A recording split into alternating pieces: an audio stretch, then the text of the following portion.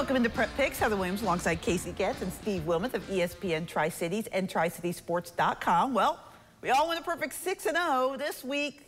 Let's see if some of these matchups can shake things up a little bit. Let's start in Tennessee and an intriguing matchup in Class 1A between North Greene and Cloudland. Casey, you are up first. Yeah, North Greene beating Honaker last week. Cloudland losing a close one to Cosby, so you figure Cosby kind of has the inside track now for the region championship. I don't see Cloudland losing again. I guess really you could say a home playoff game on the line in this one. I'll take the Highlanders to get the win, though. Yeah, Highlanders for the first time in 10 years coming off a region loss. 35 games in a row. That streak was snapped last week by Cosby, who, as Casey mentioned, in line to win their first ever region championship. North Greene could be the same and set up that game next week with the win at Orr Field over the Highlanders. I just think Cloudland is going to bounce back and get it done. They've just been in this position. They've not played a road playoff game to open the playoffs since 2010. I don't think they'll do that this year either. Oh, I love the fact that I'm going to get to shake things up right here on the first pick. North Greene is probably one of the best teams in the area, just kind of lying underneath the surface that nobody is talking about. They're playing really good football, and all streaks must come to an end, right? I mean, unless you're the Kansas City Chiefs and we just keep winning forever. Is it a coincidence you're in red today? Never, okay. Never. But I am going to pick North Greene just to mix things up a little bit. All right, a non-region matchup in Class 5A. David Crockett and Class 6A, Dobyns Bennett. Steve, you'll have the radio call for this one, so I'll give you first crack at the picks. You know, these non-region games the week before the big regular season ending, I don't know if they just really fit in anybody's schedule. If you're Crockett, you're coming off 2 straight region losses. Now you got to go up against a Class 6A power in Dobyns Bennett. The Indians coming off some big wins, including the win over William Blount. Now you got to be careful you don't misstep here against Class 5A David Crockett. Remember last year, this game was almost a misstep for the Indians, but it's senior night at J. Fred. I think the focus will be there. The Dobyns Bennett ground attack, really good last week, 300 yards against William Blount. I think he'll do the same this week against the Pioneers. It's amazing what a couple weeks can make a change. David Crockett, going into the Tennessee High game, had a chance to win the region, controlled their destiny. They lose to Tennessee High, they lose to Morristown West. Now they have no chance at a home playoff game unless they knock off Sevier County next week, who's ranked top 2 or 3 in the state. So for David Crockett, it's about what ills can you correct. But again, they have Dobyns Bennett, Sevier County the last 2 games, so they're looking at realistically having a 4-game losing streak going into the playoffs as the number 4 seed. I think it's a tough spot. I think Dobyns Bennett wins handily. Yeah, I think this is going to be a tough game for the reasons you guys have just laid out for Crockett. What they need to do, in my opinion, is just play within themselves, get better within their own game, just so they feel better about the way they're playing going into the playoffs. It's going to be a tough road for them. I like DB as well. And the first of 2 Friday Night Rivals games this week. Double your Casey pleasure this week. This one is the one that's actually on Friday, the battle for Hawkins County, Cherokee, and Volunteer. Casey, you're going to be on the call, but we're going to let you go first in this one. All righty, yes. Battle of Hawkins County. We did this game on Rivals 5 years ago. It was the first time I'd been to this rivalry. It was fantastic. Doesn't matter what the records are. This year, Cherokee's having their best season, potentially could be their best regular season in 20 years. 2004, they went 8-2. Unfortunately, they lost the game because of the weather, so the best they could do is 7-2 in the regular season. But what Coach Hensley has done down there, his 4th season as head coach, really impressed with that. The guys have bought in. He said when they were nothing, they were at the bottom. They stuck with him. Now they're 5-2. They're clinch a playoff spot on the road because of Elizabethton and Greenville. But I think Cherokee is going to win this one. I feel bad for Volunteer. You know, they don't have a win this year. They didn't win a game last year. A very young team. Maybe next week they play Granger. They can get their first win of the season, but I don't think it's this week. Yeah. Coach Hensley's first 2 years in Rogersville, the Chiefs won 2 games, both years. So to your point about how he has turned that program around for sure. Cherokee, this is the 45th meeting between these 2 teams. Cherokee's won 35 of the first 44. The Cherokee offense averages 37 points per game against teams not named Greenville and Elizabethton. Volunteers defense costs up about 35 a game, or 40 a game, at least 35 in every game, but 1. Landon Jefferson Company, that offense for Cherokee, very impressive. They're going to wrap up the 3rd seed out of Region 1 4A this week. I will say this about Volunteer. You can see the improvement. They are staying in games until late, and then the depth and the experience games are getting away from them late, to your point about how many points they're giving up per game. There has been huge improvement. They're just not there yet. In a couple of years, I think this could be a pretty good rivalry, but I'm going to go with the group and pick Cherokee in this one as well. A big cross-state rivalry between teams having outstanding seasons. Johnson County visiting Holston. Steve, you get first crack on this one. The big news out of Mountain City, obviously, Juan Mejia going down last week, but still Johnson County able to get the big win against Gatlinburg-Pittman. How do they react? Going to Holston, the first trip to Damascus for Johnson County since 1987. It's been quite a while since they've played Holston. He's talking about historic season. Johnson County in line for its 9th win this Friday, only 6 times in Johnson County football history dating back to 1927 have the Longhorns won as many as 9 games in a regular season. I think quarterback Jay Stout and company can step up and get it done on the road even without Mejia. Really hate to see him go down. He was having a magical season for the Longhorns. Yeah, he really was. You wonder what does this do for them come playoff time, because if they had him, you think they may have been able to get through until they saw Alcoa in the 3rd round. Now, does that maybe impact them in rounds 1 or 2? I guess we'll have to see. But Hayden Sinclair stepping in for Holston at quarterback, our player of the week. I talked to Cole Johnson, and you know, so exciting to see what they can do. They're 3rd currently in the 1D region, 1D power points is Holston, but I think the size of Johnson County will still be enough. That defense, as you mentioned, Steve, they still only give up 7 points to GP. Yeah. So I think Johnson County's toughness defense, I think they get a win at Holston. You mentioned what happened at Holston, Hayden Sinclair taking off the quarterback. If Johnson County wants to learn how to react, all they have to do is look at their friends from Holston. It's crazy that they've not played in so long, considering how close these two schools are relatively in this area. I think it's going to be a great game, great atmosphere, but I think, as you mentioned, Casey, the size difference between a Class 3A team in Tennessee and a Class 1 team in Virginia, I'll give the edge to the Longhorns as well. Let's go all the way across the state line now for a big one in the Mountain 7 District. Abingdon hosting Ridgeview. Casey, who do you have? This is going to be a fun one. Abingdon coming off their bye week. Ridgeview, you know, they trying to maybe figure things out after they lost to Union a couple weeks ago. I think Abingdon is going to get this win. You know, their only loss, I believe, is Tennessee High, and their defense, their physicality, I think, for Abingdon. You know, Ridgeview, they've only had 2 games that they've been challenged. Virginia High, they won by 2 touchdowns. At Union, they lost by 24.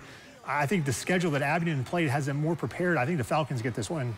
You know, Abingdon sets up a big showdown with Union for the Mountain 7 District with the win over Ridgeview this week. These two defenses very, very stout, however. Everybody wants to look at the offenses, but the defenses are fantastic. Abingdon offense gets it done on the ground. Ridgeview more through the air. You look at some common opponents, not much difference there. Power ratings in Virginia, not much difference there. I just got to go with a team that's at home and relies on the ground game, and I'll take the Falcons. It's interesting you mentioned the defense, because I was on the call for that Union and Ridgeview game, and it was Union's defense that really made a difference. Ridgeview had not seen a defense like that all year. It really confused them. It really frustrated them. If Ridgeview can figure some things out on offense and be able to find a little bit more of a running game and a little bit more of a power game against that defense, I think it's going to be a good game. But I'm in agreement with everybody else. I think that Abingdon gets the win in this one as well. And our second TV game of the week, Lebanon visiting Virginia High. Casey, also on the call for this game on Saturday, but this time we're going to give Steve first pick on the game. Does Steve want the first pick on this game is the question. I mean, another example, you look at common opponents, and it's almost no difference, particularly those opponents within the district, almost point for point. Lebanon's done a great job with its quarterback, Mike Reese. Virginia High, I have picked them wrong all year long. I picked them to lose, and every time I do, they win. But Lebanon has done me right as well. I think this is a toss-up. I think the non-region games, maybe you can decide for a little bit of a difference in favor of the Pioneers. They are on the road as well. All that to say, it's a toss-up, and my toss-up goes to Lebanon. Hunter Norris deserves a round of applause. The coach at Lebanon in his late 20s, first-year head coach, had them at 7-0 going to the Graham game last week. You mentioned identical scores. Virginia High and Graham, Virginia High and Lebanon both lost to Graham 27-14. They both had leads at one point in that game. For this game is basically an elimination for a home playoff game. The loser of this game, I don't think, has any chance of a home playoff game. And Derek Patterson said he told the Virginia High team that is what is at stake. He wants them to know what is at stake in this game. But I think Lebanon, I like with Coach Norris. I was impressed when I talked with him. I think Lebanon, Mike Reese is an outstanding quarterback. The system they have in there, And something that he told me very interesting, they only have one player who starts on both sides of the ball. He's going to do a new thing where he just wants the guys to play one way, and it's worked so far. I'm going to take Lebanon on the road. So I got to see Virginia High play last week against Richland, which Richland is not having a good season, especially by Richland's standpoint, so it's not a great measuring stick. But what I noticed about them was Virginia High is Virginia High's worst enemy. They had a ton of penalties in that game. Undisciplined, just like not thinking type penalties, false starts, illegal shifts, those kind of things. If they can get those together, they can absolutely beat Lebanon. I'm just not sure those are the kind of mistakes you fix in a week. And for that reason, I'm joining the crew and I'm picking Lebanon as well. A few bonus picks for you now for our YouTube crowd. Let's start in the Commonwealth of Virginia. Eastside versus Thomas Walker. For Thomas Walker, this is a big game, Casey, because they're trying to get into the playoffs. Yeah, I think they're going to be okay to get in. I think they were 5th in the latest rankings in Region 1D, so I think Thomas Walker is going to make it in. If they have won any chance of a home playoff game, they have to beat Eastside. But we did the Eastside game last week against Twin Springs, who is a very young team, very injured team. But Eastside scored a touchdown every possession they had the ball. Keldon Hamilton, outstanding running back. They got a freshman running back, Rocky Bond, who's a really good player, the freshman quarterback. I think Eastside is rolling right now. I think they get the win at Thomas Walker. Yeah, Thomas Walker rushed for over 330 yards last week in its win, but this Eastside defense has only allowed 47 points all season to teams not named Rye Cove. So that's a pretty good output there for the Spartans. As Casey mentioned, very key in playoff point standings. Eastside can get up maybe to that number 2 seed. They want another crack at Rye Cove. I think they're going to get it eventually. Thomas Walker will still get into the playoffs, maybe a little bit lower than that 5th spot they are now, but I think Eastside wins this one. Yeah, this is a really big game, as you mentioned, for Eastside because they're battling there with Holston for that number 2 seed. Great season for Thomas Walker up to this point. Love to see them get in the playoffs, but I'm going to join the group and go with Eastside. Patrick Henry and Honaker. See, this is a huge game for Patrick Henry if they want to get into the playoffs. Yeah, I can't really believe we're saying if Patrick Henry wants to get in the playoffs, but that's where this season has landed. Honaker beat Patrick Henry twice last year. Peyton Music, a huge game last week. 5 touchdowns, almost 400 yards through the air. I just think this Honaker offense has really found itself in the last few weeks. Patrick Henry, we talked last week, a little bit hurt by injury. Some of the folks that we thought might not play last week against Holston did. It still lost the game. I'm going to take Honaker as well here. Yeah, this last year we did this game on Friday Night Rivals, an outstanding game. It was a rainy night. Honaker pulled it out. Of course, they were first of 2 wins over them. But I think Honaker has gotten a lot better since we did their game against Rye Cove. They beat Chilhowie, they beat Holston, and Patrick Henry lost to Holston. Narrows last week, they win a shootout against Narrows. Honaker's defense, they are susceptible to giving up. You wonder if Patrick Henry can just play keep away.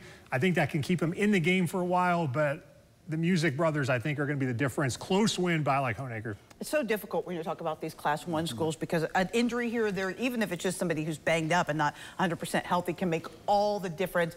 Patrick Henry, you just don't have a lot of depth, and so the way that they're banged up has hurt them a lot this year. I'm going to go with Honaker as well. Let's go back to the Tennessee side for an interesting battle of Greene County rivals. West Greene at South Greene. Casey, who you like? I like South Greene in this one. West Greene, certainly they lost to Hampton big, then West Ridge, 6A school, they lost big there. I think maybe whatever success they had early on, they found a rough patch later in the season. Meanwhile, South Greene, they just keep rolling, and they'll set up a big game next week. They host Hampton to finish the regular season, and obviously South Greene controls their destiny to win out. They win the region championship. So I think that Hampton is going to give them all they want next week. We can look ahead. I know they can't, but I think South Greene wins comfortably over the Buffaloes. I think this is a game that was rescheduled from one that was postponed earlier, which is why West Greene played West Ridge last week. South Greene's won 6 straight, only lost that 7-point loss to open the season against David Crockett. Meanwhile, West Greene has dropped 2 straight, albeit one to that big 6A team in West Ridge by a combined score of 96-0. West Greene's got to win this one if they want to get in the playoffs. I just don't think it's going to happen. South Greene, too much offensively. They can throw it, run it, do whatever they want to do offensively. I like South Greene. I know West Greene has had a lot of injuries throughout the season. They've had some consistency problems even when they have been healthy. And meanwhile, South Greene just kind of keeps chugging along. They keep getting stronger and stronger and stronger every week. I like the Rebels as well. All right, you can get all your scores and highlights for your favorite high school football team on Friday night. on Friday Night Huddle on WCYB. Thanks for joining us on YouTube.